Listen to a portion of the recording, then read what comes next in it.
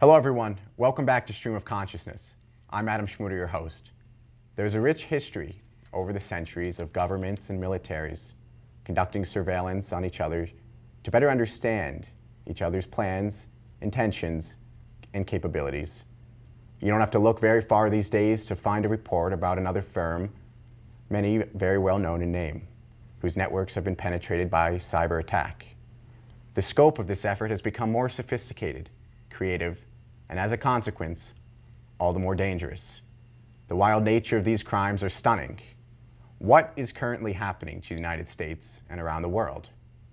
With us is Dr. Fay-Wolfe, the founder and director of URI's Digital Forensic Program. He has over 100 published articles in leading journals and has received over $10 million in research funding from agencies such as the National Institute of Justice, the National Science Foundation, and the Department of Homeland Security. He has been a professor at the University of Rhode Island for 16 years. Thank you very much for coming in, Dr. Fay-Wolfe. My pleasure. It's a pleasure to have you. Thank you. So let's touch upon your experiences with the University of Rhode Island and your research. When did you begin and what got you interested? Well, my initial research was in distributed systems, which is computers connected to each other and how they could be more efficient. And that was maybe the first 10 years, 8 to 10 years of my research career. And at that point I had become tenured, and so that's usually a turning point in a professor's research career to kind of look at where you want to go next. And about that same time I went down to Washington, D.C. to visit my cousin, who had just opened up a computer forensics firm, and this is the late 1990s, early 2000s. I think it was probably 2000 actually. She had opened up a computer forensics firm, and since I was a computer scientist, I thought, I'd just go visit her and see what she's doing, just out of curiosity. She took me on a tour of what she was doing, showed me, oh yeah, we're working cases that involve digital evidence, and we're investigating senators and people around Washington. Lawyers hire us to go in and find out what's, if there's any digital evidence in the case. And while I was sitting there talking to her, her husband, who was the tech person in the organization, runs in and goes, I got him, I got him, I got him.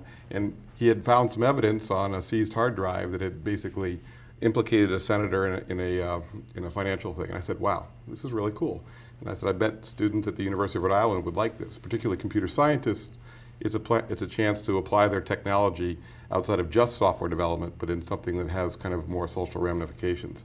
So when I saw that, I said, you know what, this is going to be my new research career. So I came back and kind of stopped doing what I was doing and started doing that.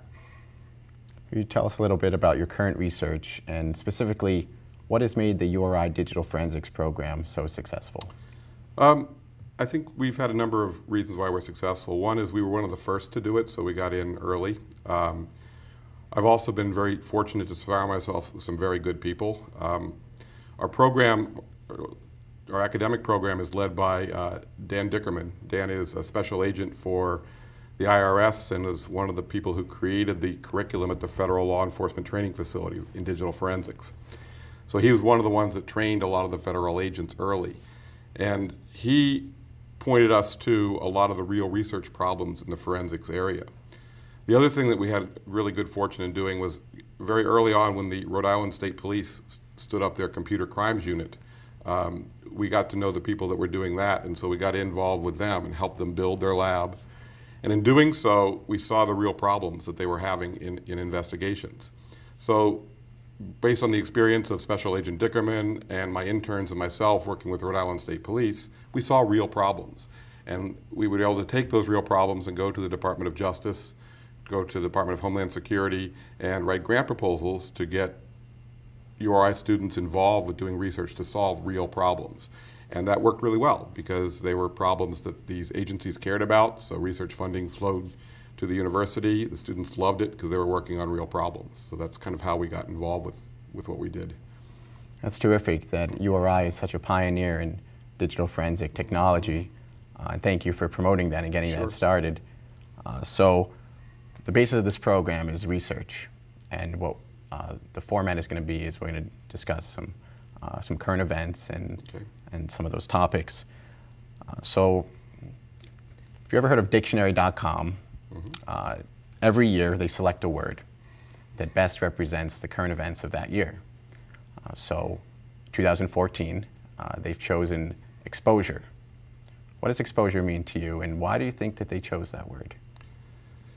There could be a number of reasons, but I would guess that a lot of it has to do with essentially the topic of the URI Honors Colloquium this year, which is privacy and security.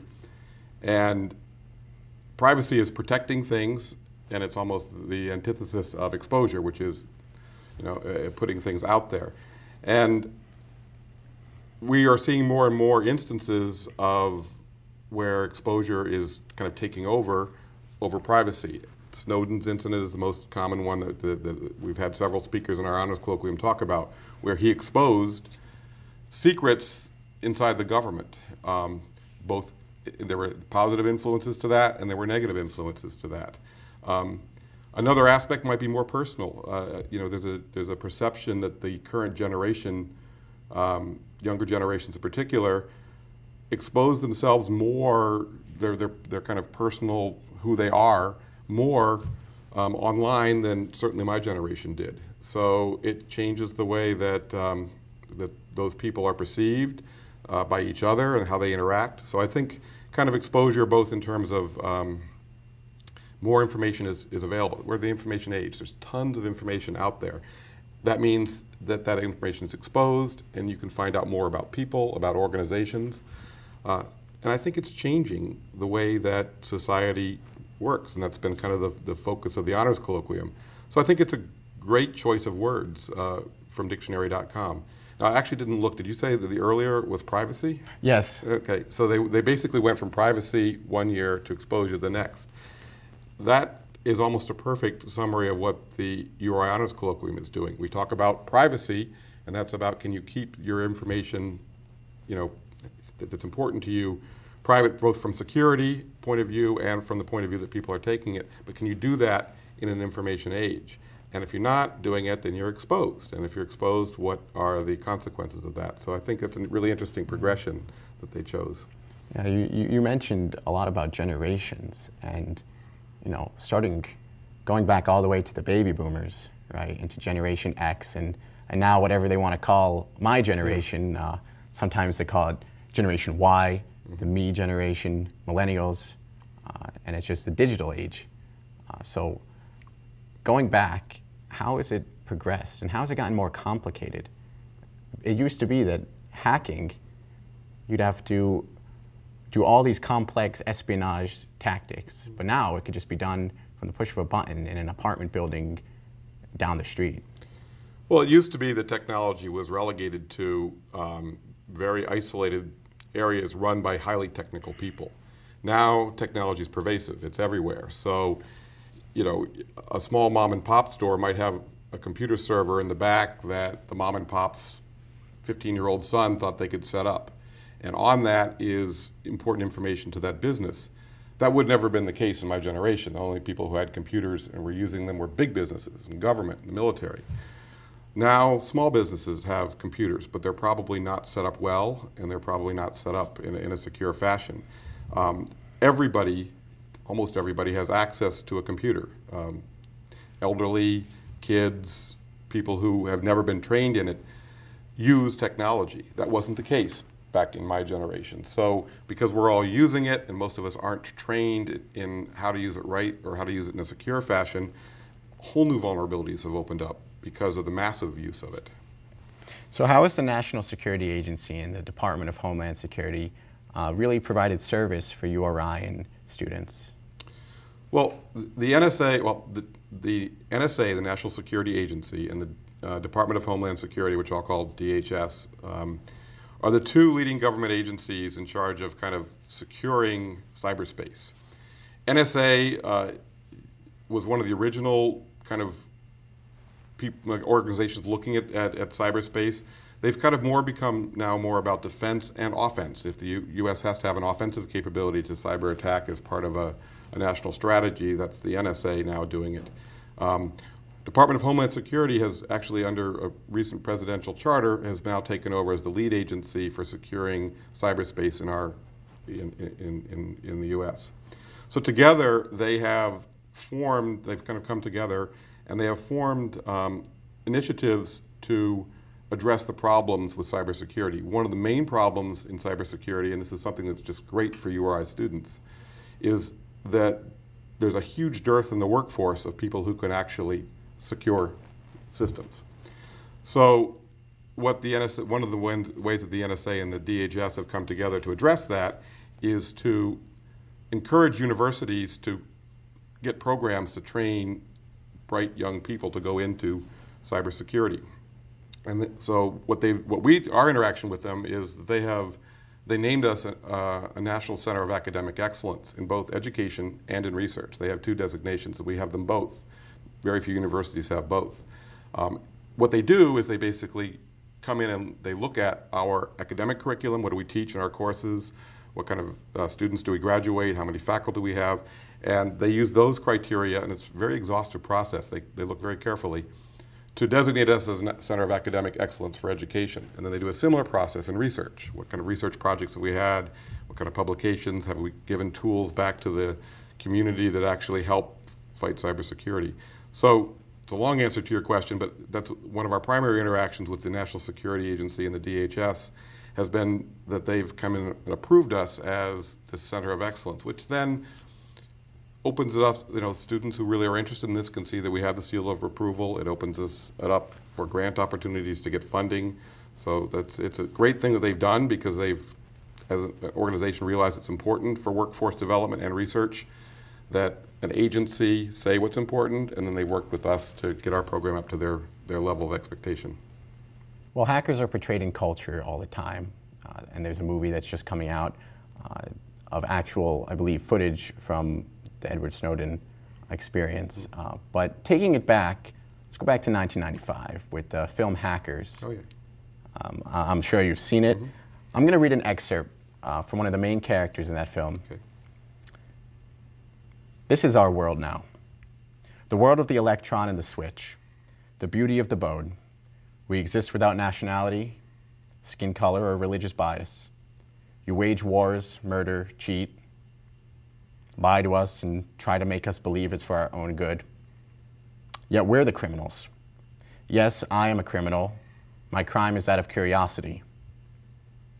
On another note, I personally think of Aristotle, who says that the pursuit of knowledge in itself is pleasurable.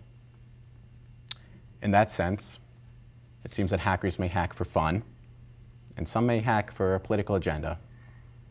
Which do you believe is more dangerous? It all depends. I mean, if you're hacking for a political agenda, and your political agenda is dangerous to people who have a different agenda, then I would say that they would consider that to be more dangerous. It also depends on what the fun is.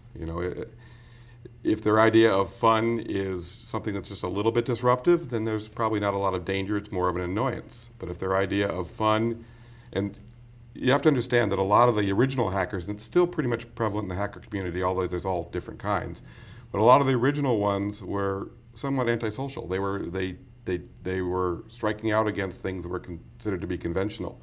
So, oftentimes there would be a feeling of accomplishment by how much disruption you could do, just for fun. So their fun would come from disruption.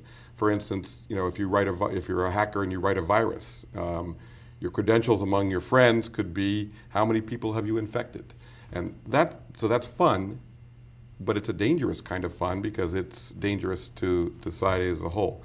So I think it depends on the political agenda. That certainly, if you're on the other side of the politics, then hacktivism, which is hacking for political gain, it could be dangerous to that side. It could be advantageous to the side who's trying to make the point. But and the fun all depends on the degree. If it's just a little bit of play that you're going to take your friend's website and change his name to yours, well, that's fun and probably not dangerous. But if you're creating computer viruses as a bragging rights to your friends, and the virus takes out millions of people's and millions of dollars worth of business, well, that can be dangerous.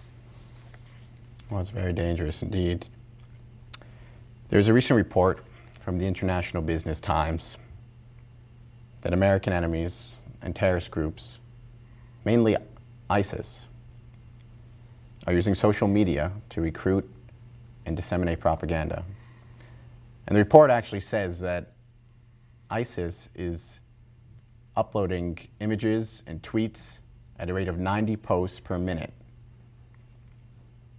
Now, the United States has a team in the State Department who they respond directly, in some cases, to their tweets, and even in a mocking way, exploiting Twitter to take on ISIS. Is that something that we've never seen before? Most wars, propaganda is a big part of war. You know, during World War II, they would fly over and drop pamphlets down that would spread some kind of propaganda to get the hearts and souls of the people that you're either fighting or trying to capture or trying to get on your side. So propaganda, I think, has been an important part of warfare probably forever. And this is the new form of propaganda. So instead of leaflets being dropped, you know, out of bombers over Germany, it's tweets and combative stuff on Facebook pages. So I suspect that if military history has said that propaganda is an important part of warfare, I suspect that if this is the new form of propaganda, it will have some effectiveness. Speaking of which, thousands, to the credit of Twitter and law enforcement, they have shut down many of these accounts. And there are 14 U.S. intelligence agencies to date. Recently, they released a public document called NCIX, which reported that every major company in the United States has been successfully penetrated by cyber espionage. This includes Home Depot, Target, and many others. And they did a survey of 90 different companies, and 70 of them had no idea that they were attacked. So this leads me to ask and really wonder, should American business owners consider themselves at war with an enemy that they don't know? And should they already consider themselves under attack by just existing? Yes, is my short answer. So I'll give you the longer answer. It's very, very easy for attackers to scan businesses of all different kinds to see if they have vulnerabilities, and almost all of them do. So it's expected, and I'm not surprised by the statistic, that every major corporation has had a hack. I'm guessing that most smaller, even and very small businesses have had as well. So should they consider themselves under attack by existing? Yes, because if they're there, it's not hard for an attacker simply to run a scan and see if they have a vulnerability.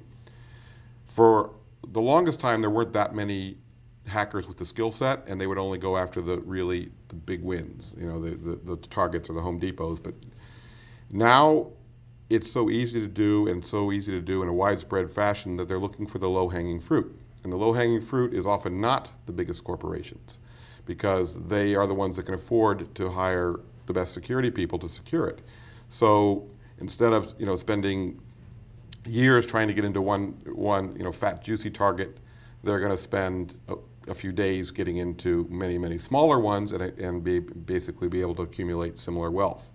So yes, I think that any business who thinks they're immune from cyber attacks is kidding themselves, because eventually it will happen. In your estimation, do you think that the general public is aware of the threats? Not enough. It's becoming more aware. I think the Eurianos Colloquium helps. I think that the news articles now are, and media everywhere is coming out with talking about this. But I know when we first started cyber efforts in the state of Rhode Island, so one of the things that we started probably 6-8 years ago now was it's called the Rhode Island Cyber Disruption Team, and it's an organization that was run by or led by Rhode Island Emergency Management. It was run through the Rhode Island State Police. And they secured grant funding to basically secure the state of Rhode Island be able to respond to a cyber event in the state in a way that they might respond to a hurricane or something else. A team that could come back, and if the critical infrastructure in the state, like water, power, were taken out by a cyber attack, how would the state respond? That was the main motivating force for putting together the cyber disruption team. And one of the first things they did was start campaigns to raise awareness, because that was your question, is the public aware enough? And the cyber disruption team at the time felt no, that it's really, really important. And one of the reasons is, we talk about this, in this hyper-connected society where we're all on the same internet and things are connected together, we're really only as strong as our weakest link. And so our weakest link could be a janitor who brings their cell phone into a highly secured company, and that phone has been infected and gets them in. So to combat that you're only as strong as your weakest link, you have to make more people aware that they have to have secure passwords on their phone, they have to have encryption on their phone. All the things that are important to secure your own personal self are actually part of the need to secure everything, because we're all interconnected and we're really only as strong as our weakest link. I mean, every morning in China, thousands of highly trained computer engineers wake up with only one mission, and that is to steal American intellectual property. And the Chinese are against us and the international market and claim credit, and we've already lost billions on billions of dollars due to this. I mean, the problem, the way I see it, is the lack of a global understanding and acceptance for intellectual property. Foreign laws and jurisdictions in other countries are different than the United States, of course. For example, in Russia and in China, their laws may prohibit hacking against the state themselves, but there's nothing in place to prevent them from going other places, especially the United States. And you know, I suppose it's in their best interest to sort of maintain that status quo. Do you know if this is being brought up in the United Nations at all? Oh yeah, I'm not sure if it's been brought up in the United Nations per se. I actually haven't looked at that, but it's brought up all the time in diplomatic relations. So we just recently had some of the first public arrests of Chinese hackers under U.S. law. So we've known it's been going on for a long period of time, but there are all kinds of policy and international relation issues that had to be worked out first, because very typically, you know, when technology moves at such a rapid pace, the way most things are done is that you try and apply procedures and precedents in law to old precedent, things that were in place already. That's the way law has been created in cyberspace. And the problem is that the old precedents don't usually apply and they can't be kept up with, and that lawmakers have a really tough time understanding the technology and keeping up with the changes. It takes so long to make a law or to make a policy with a foreign country that by the time you have the law and the policy in place, technology has moved so quickly that the law is antiquated. So it's very difficult to come up with policies and laws that can be used to address this interaction with foreign nations. And you're absolutely right in that they have a different view of it. So if we come back and say, China, you shouldn't be having a branch of your army dedicated to attacking us, that's violating some international treaty, they'll come back and say, no, it isn't, and their view of it is completely different than ours. So it's a big problem in that we think of privacy and security much differently than other parts of the world do. Yeah, and especially recent events. I mean, just recently the NSA director mentioned the Chinese hackers and how they have probably already gotten into the national grid and among everything, potentially. It's just a matter if they have the will to actually use it. And the Snowden revelations, those caused a pretty significant public stir regarding the way that the NSA collects and stores so-called metadata. Why is there a divide on the issue of collecting metadata? And what do you think about its role in the debate of privacy and security? Okay, well, it's collecting data and metadata, both. I mean, metadata means data about data, and the NSA actually collects data as well. And it's the trade-off, simplistically, and I think I'll say it very briefly because the entire URI Honors Colloquium, which is 12 talks over in a semester, is trying to investigate this in much more depth. Mm-hmm. But in general, the trade-off is it's privacy versus security. That you have, if you want to keep data private, okay, but you're going to be trading off like security on yourself. So, for instance, one of the they talk about in the Honors Colloquium, one of the things they talked about was convenience. We're all used to convenience. So, a very trivial example is you click Save My Password, so you don't have to type your password in every time. You've chosen convenience, but now your password is stored somewhere where they can get it. Another example from the colloquium is the use of cards in grocery stores where they scan the card and give you a little discount, but now they're collecting information about you. So it's a trade-off between the convenience and the security of your stuff versus and your privacy. All of those things traded off, and that's basically it boils down to. So it's really almost a personal choice or a societal choice as to where we go with this. Am I okay with Stop and Shop knowing what groceries I buy for a discount? I personally am. Is everybody? No, they're not. So a lot of kind of personal morals and choices come in as well. And those are all things that society works through, but we're working through them right now. Your generation is coming into adulthood now, where you have to make a lot of these decisions at a time when everything's changing because of the hyperconnectivity and the technology. So a lot of it's still being worked out as to where people, countries, governments, businesses, where they put the line about how much they're going to give out in the hyperconnectivity to how much they keep private, how much convenience they get, how much security they get. It's all being worked out now, kind of as we sit here and talk. Well, thank you very much. Yeah. Looks like that's all the time we have for now. Okay. But I'd like to thank you for helping to coordinate the Honors Colloquium on cybersecurity and privacy. It's been riveting so far, and I've loved the speakers, and the audiences up here too, as well. Thank you very much also to our viewers at the University of Rhode Island and in the community for tuning in. This is Stream of Consciousness. My name is Adam Schmuter, and I'll see you next time.